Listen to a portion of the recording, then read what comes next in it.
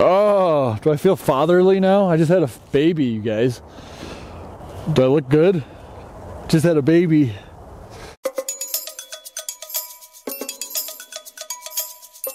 So I'm going to give you guys some fatherly advice in this video as it pertains to e-bikes, okay?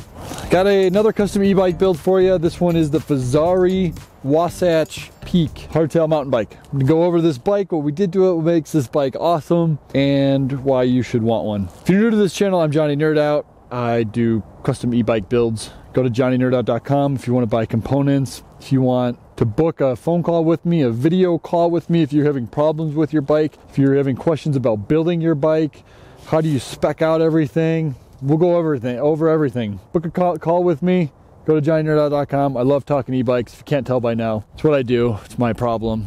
But yeah, soon it'll be your problem.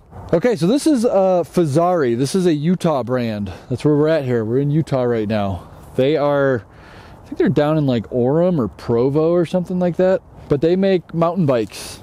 And this is the Wasatch Peak. This is a hardtail. This is a nice bike. Fezzari makes good bikes. If you're ever curious about, probably haven't heard of them, they're like, I haven't heard of it. It's not Trek or Specialized.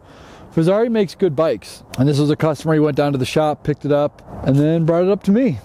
So you can see it's got hydraulic front brakes and rear brakes. I think these are 180. Yeah, these are 180 rotors. So these have got big rotors on it. These things will brake, no problem. They're Tektro hydraulic brakes. It's got a SRAM 12-speed cassette in the rear, so that thing is a huge cluster. Look at that, 12 speeds. It's almost too many. Honestly, you will get tired of shifting because you're going to be shifting every second.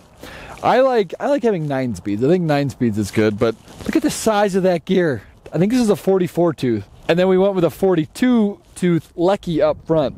This one had a weird chain line. The chain line was too far away from the motor because we had to put spacers to get the motor to not hit the chainstay. And that's an issue that happens with a lot of bikes, mainly mountain bikes and fat tire bikes. If you're trying to convert like a Surly, those notoriously have this issue where the chainstay comes out really aggressively and the motor will then hit it. So you have to put the motor out farther, but now that chain line is way out far. So you have to get a chain ring to bring that chain line back in close. Otherwise the chain just wants to do like a left turn when it's going into that lowest gear and it just wants to jump off all the time. The 42 tooth, I find, the Lecky 42 tooth has yet to fail me.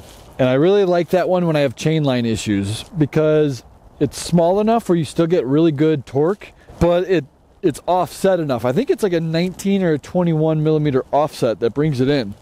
So it's like the best of both worlds. It's got a really good offset, better than the 36, but it doesn't have as small of a gear ratio as a 36. But, you know, all things considered, this one's a really good chain ring.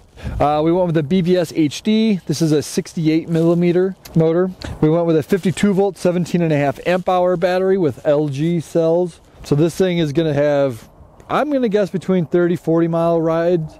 If you're riding it really hard, you could definitely get 60-70 miles out of this if you're riding it conservatively, if you're pedaling with it well. For the display, we went with the 850C display. This one has a USB charging port here, so it's really nice if you want to, like, you know, charge your phone. If you don't need this, you know, I recommend going with the 500C, but it is nice to have that USB if you ever need to charge something. Yeah, you can see this is just, it's a comfortable bike. It's got super wide handlebars, so you just feel like you're in control of this thing. This was a tip that I got from one of the comments. If you think I don't read the comments, I certainly do. Somebody was like, hey, instead of going with that spiral wrap, you should try this this other kind of wrap where it totally covers it.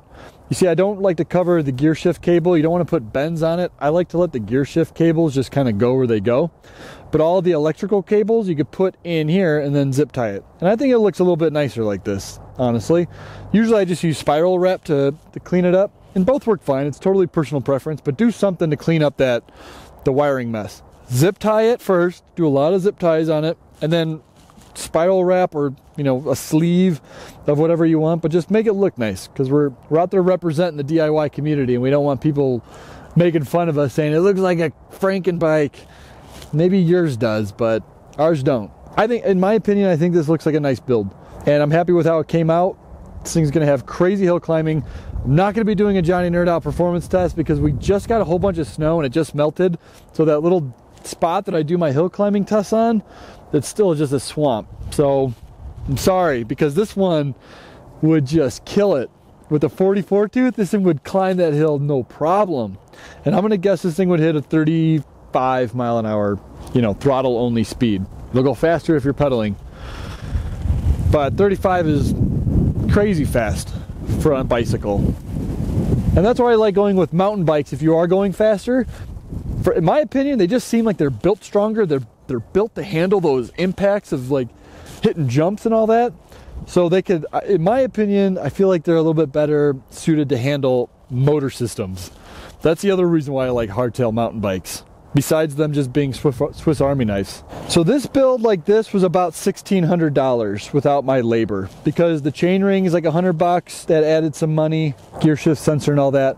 But yeah, about $1,600, you got yourself a crazy good quality e-bike. I think this bike retails, I think he said he got it for about $900, so all in he was about $2,500. But spec wise, you're not going to get anything like this on a pre-made e-bike.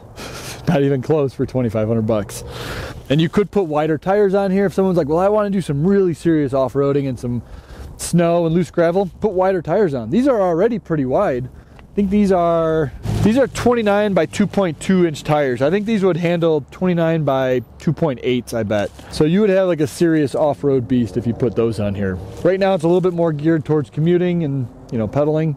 But yeah, hopefully you guys found this helpful. Later.